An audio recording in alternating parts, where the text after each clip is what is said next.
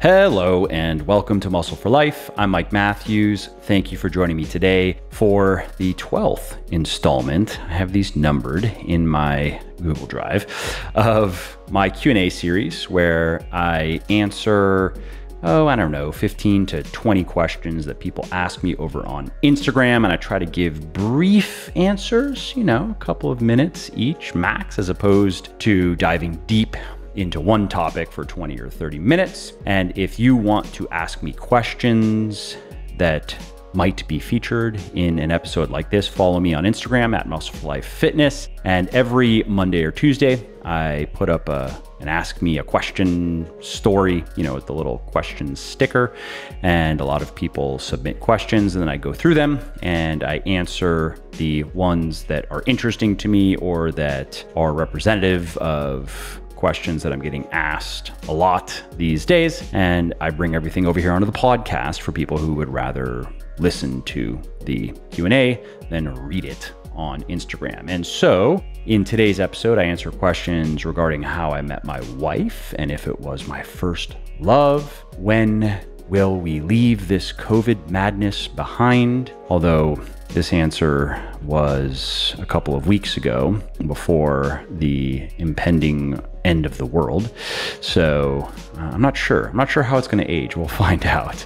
I have a question here on the best marketing book for beginners, how to train when you only have 30 minutes. That is a good question. Something that I think could warrant a bit more content, because you can get really good workouts done in just 30 minutes if you go about them a little bit differently than you normally do. I talk about how much caffeine I have every day and what my limit is and why, and more. But first, how would you like a free meal planning tool that figures out your calories, your macros, even your micros, and then allows you to create 100% custom meal plans for cutting, lean gaining, or maintaining in under 5 minutes? Well, all you got to do is go to buylegion.com/mealplan, buylegion.com/mealplan, and download the tool. And if I may say, this tool really is fantastic. My team and I spent over 6 months on this thing working with an Excel wizard, and inferior versions of this are often sold for $50, $60, even $100. Or you have to download an app and pay every month, or sign up for a weight loss service and pay every month $10, $20, $40, $50, even $60 a month for what is essentially in this free tool. So if you are struggling to improve your body composition, if you are struggling to lose fat or gain muscle, the right meal plan can change everything. Dieting can go from feeling like running in the sand in a sandstorm to riding a bike on a breezy day down a hill. So again, if you want my free meal planning tool, go to buylegion.com/mealplan, buylegion.com/mealplan, enter your email address, and you will get instant access. Okay, let's start with a question from the Parth Gargava, and they ask, how do you train when you only have 30 minutes? Well, the key is you want to try to work as much muscle mass as possible, and that means using compound exercises. And you also want to work in slightly higher rep ranges and then rest slightly less in between your sets. So think 8 to 10 reps or so per set, and maybe 2 minutes of rest in between each set, no more than 2.5. And you can superset where you can and save even more time. And I would recommend supersetting in a method known as antagonistic pairing, where you are pairing muscles that have opposite functions, think biceps and triceps, or where you are pairing muscles that don't have opposite functions, they have no related functions whatsoever. So think about your quads and your biceps. And so what you can do is you can do a set of whatever, let's say for your quads, it could be a set of squats, and then rest maybe 45 or 60 seconds, and then go do a set of biceps curls, and then rest 45 to 60 seconds, go back to your squats. and get through your workout even faster that way. And that can work with quads and hamstrings as well, because while they are both lower body muscles, they perform opposite functions. So if you were doing maybe a squat, the squat obviously involves the hamstrings. It is predominantly a quadriceps exercise, but it does involve the hamstrings. So if you did pair a barbell squat with, say, a leg curl, that might not work very well. You might find that it significantly reduces your squat performance. But if you are doing let's say an isolation exercise for your quads, like a leg extension, that you can pair nicely with a leg curl. Okay, one Coner asks, how did your wife and yourself meet? Was it your first love? Well, I first met Sarah when I was 14, and it was at a chiropractor's office where she was working. And I was immediately infatuated with her. It was actually a little bit weird. And I had the thought at 14, I'm going to marry her. And I'm trying to remember, I might have even told my mom that as well. And as it happened, we had mutual friends in the area where we were living. And I then became friends with her brother. But Sarah and I didn't start dating until I was 17 and she was 18. And then 7 years later, we got married, and now I've been with her longer than I haven't been, which is an interesting thought. I'm 37, and so I've been with her for 20 years, and that's kind of a neat accomplishment. Next, we have CAA 1997, and they ask, best book on marketing for beginners? Oh, Scientific Advertising is a good place to start, and because it's so short, I'm going to throw in another one and recommend the 22 Immutable Laws of Marketing. That's also a good one. Clara Andele asks, how long would you recommend a calorie deficit for? Until goal weight reached or a break after some time? Good news, you can cut for as long as you need to reach your goal. You can take breaks every couple of months if you want. A lot of people like to take a week off every 8 weeks or so.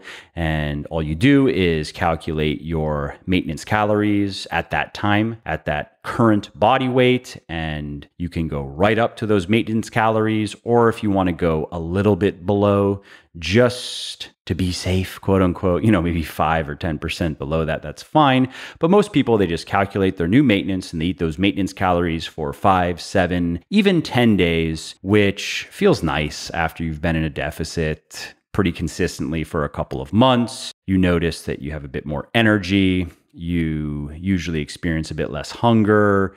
You get to squash some of those cravings at least a little bit more effectively than when you're dieting, because you just have more calories that you can play with. And then you get back to it. And you can repeat that process for as long as you need to reach your body composition goal. Next is a question from E. Burgess 303. How much caffeine do you have every day? I have 300 to 400 milligrams per day, or 4 shots of, it might be somewhere between 4 and 5. It's hard to say exactly what the machine I use, but 4 to 5 shots of espresso per day, which I have in the morning, first thing. And sometimes I will have 1 scoop of caffeinated pulse before I work out. That'll be maybe 11 or 12, 11 in the morning or 12 p.m.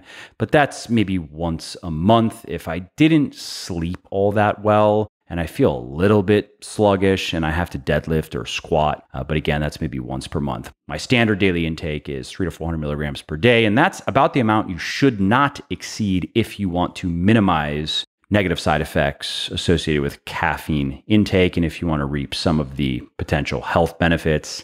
Now, research shows that some people can tolerate a lot more than that perfectly fine with no negative side effects. In some of the literature, there are cases of people consistently having a gram or more per day and having done that for a long time, and where doctors said, hey, it looks like this is totally fine for your body. But those people are in the minority. The middle of the curve, most of us, 300 to 400 milligrams per day. Okay, next, Gareth Ligo asks about BBLS, Beyond Bigger, Leaner, Stronger, which is my program for experienced weightlifters. And he asks, what are my thoughts on adding extra sets to the program? Well, You can, but you should know that once you get above 15 hard sets per week for a big muscle group, like maybe your back or your lower body, you usually have to reduce your volume elsewhere because it just becomes too much. Even if you have the time to do it,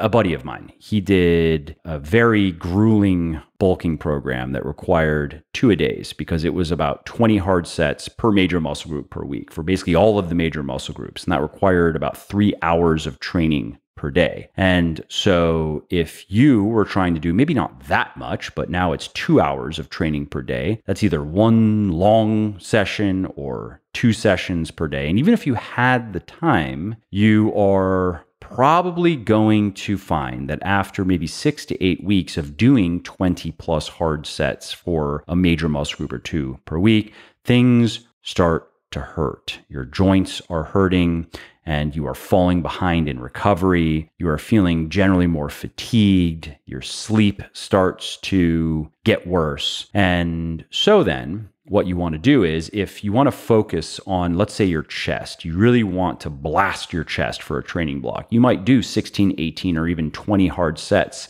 for your chest, for your pecs per week. And you might do that for a couple of months, but then you might do 10 or 12 or no more than 15 hard sets for everything else.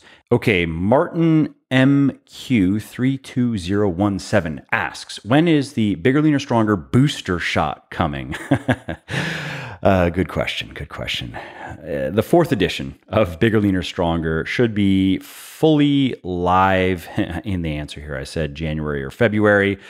Now we're into March. Everything always takes longer than I want it to, but we are very close. All of my work is fully done on this new edition of Bigger, Leaner, Stronger, and the book designer is like 95% done. She's wrapping up the references section in the back and making a handful of other little changes that I wanted. The audiobook recorder is also making a final round of changes that the proofreader or proof listener, I guess, caught. And then we can push it live. The digital versions, at least. The hard copies are going to take longer to get live because of the long lead times on books right now. So that'll be later this year. Probably in summer is when the hard copies. And it's going to be hardcover and paperback, which I'm excited to do. And right on the heels of that is going to be the 4th edition of Thinner, Leaner, Stronger. Again, all of my work is, 99% of my work is done. There are a few things left in the manuscript that I'm checking on and a little bit more editing to do, but most of my work is done. And the editor I work with, all of her work is done, and the book designer and the audiobook recorder are ready to roll right into it. So I should have the digitals, the ebook, and the audiobook of the 4th edition of Thinner, Leaner, Stronger up this summer. And the hard copies, I'm going to say fall. No dollar bets on those dates, especially these days in these perilous quarantines. But I do feel pretty good about them. Things are rolling and most of the hard work, so to speak, is already done. Okay, the next question comes from Milling Tonage. And they ask, what kind of weight gain do you experience over Christmas? Well, if we go from, let's say, Thanksgiving to New Year's, it's usually 1 to 3 pounds. And fitness white pill for you, it's mostly water and glycogen from eating a lot more carbs than usual. And that's usually the case for a lot of people. A lot of the weight they gain over the holidays is just from the carb orgies and all of the sodium. It's certainly not strictly body fat. And so then what I do is after the new year, I usually cut for a week or two, maybe 7 to 14 days of a normal 500-ish calorie deficit and move on with my life. It works well. Sam J. Smith, 25, asks, how do you think we will leave this phase of COVID madness? And my answer then was I would be at least a little bit surprised if it doesn't require politicians / officials hanging from lampposts, because history is full of examples like this. As a general rule, governments / rulers / elites are rarely willing to give up the kind of wealth and power that COVID is providing. And as the saying goes, nothing is more permanent than a temporary government program. But currently, at least here in the US, the volume is going way down on restrictions and mandates, and the narrative is shifting quickly in favor of natural immunity. And the CDC acknowledged that, all right, fine, cloth masks actually aren't that great. And it's openly acknowledged that the injections don't effectively reduce the spread of COVID and that you can still get COVID if you've been injected, and you can still get hospitalized and still die from COVID, even if the risks are less if you have been injected. And the injections don't really work that well with Omicron, and so on. And while I would love to believe that we are beginning to pass COVID on the highway, that it's going to be in the rearview mirror, maybe sometime this year even, I am too cynical because I think it's more a matter of election season. And the people in power don't want to get slaughtered in the upcoming election. And they know that a lot of the restrictions and the mandates are very unpopular at this point, even with a lot of their own. And many people are just sick of hearing about COVID and what they are or are not supposed to do, and are just ready to get back to living some semblance of a normal life. And so, of course, it would be very politically expedient to lift the thumb off a little bit, give us a little bit of breathing space before slamming it back down, which is what I think might happen after the midterms. I don't hope it happens. I will just be a little bit surprised if it doesn't happen. Scott Schaaf, or Schaaf, asks, high intensity, high frequency, low volume, ? Similar to Ted Naiman from PE Diet. The problem with any low volume training is that it will get in the way of hypertrophy. Unfortunately, there just doesn't seem to be any workaround to the need for adequate volume when you want to maximize muscle gain. You can't get there with just intensity, either in load or in RPE, in your rating of perceived exertion, reps in reserve, how hard you're training in each set. Unfortunately, if you are no longer new to weightlifting and if you want to maximize muscle gain, you have to train intensely. You have to use heavy weights, anything, let's say 70% of 1 rep max or heavier, all the way up to 95 or 100% of 1 rep max. And you have to do enough volume. And for most experienced weightlifters, that is going to be around 15 to 20 hard sets per major muscle group per week. And if you try to do more than that, you eventually burn out or get hurt. Steel TP asks, hydration drinks, overrated or not? Extremely overrated. Hydration drinks and electrolyte drinks and the like are BCAA level bullshit based primarily on bullshit research paid for by Gatorade. And if a company sells a hydration supplement, just don't buy anything from them on principle, because they either don't know what they're doing or they don't care, or both. And I'm going to be producing some more in-depth content on this. Look for a podcast coming in the next month or so. I should have it ready to go, and I will explain myself fully. And ironically, I have the opposite incentive here. I have a sports nutrition company, and we get asked all the time to sell BCAAs, to sell hydration or electrolyte drinks, and I will not sell either, because although I could make a lot of money with a BCAA or with a hydration supplement, I don't believe in those products. I would never use them myself. They cannot be sold honestly, and so I won't do it. Tron Legacy 415 asks, go-to chocolate? A good question, because I am a chocolate snob, which turned me into a coffee, well, espresso in particular, espresso snob, because I started drinking espresso because I figured, hey, I like chocolate, and if you get the right espresso, it tastes kind of chocolatey. Now I love espresso, and I've tried quite a few different chocolates, including some of the fancier artisanal boutique stuff, the expensive stuff. In some cases, you had to get on a wait list and pre-order. And I have to say, the company Choco Love, which I just include in my Whole Foods deliveries, it's pretty good. I eat their 70% or their 77% because it's easy to get. And again, it's pretty good. There's better out there, but I guess I don't care enough about my chocolate to go through the rigmarole of getting it. Again, getting on the wait list and looking for the emails and pre-ordering and so on.